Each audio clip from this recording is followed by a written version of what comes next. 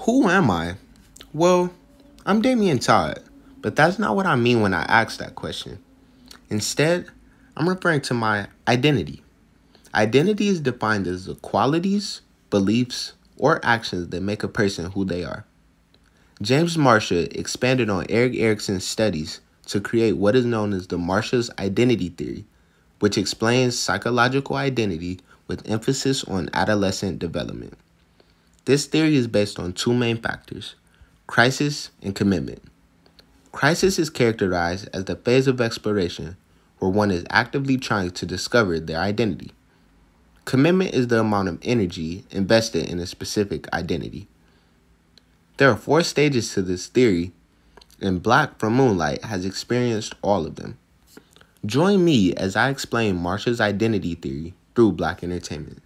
The first stage is diffusion. This is for one who has no sense of crisis and there's no commitment to who they are. We all know Smokey, and he embodies this. Next, there's the foreclosed status, where there's no crisis but a strong commitment to who they are. Tyrone from All American is stuck in his ways with the street life without attempting to change. Moratorium is the third status, and this is where the crisis is high, but one has not found their true identity. Tariq from Power is one who is going through the phases, but has not found himself.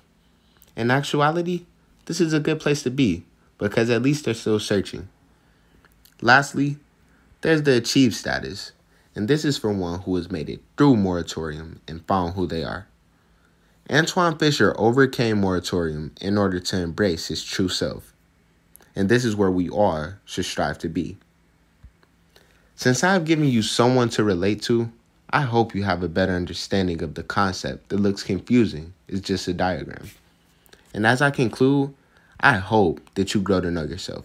Thank you.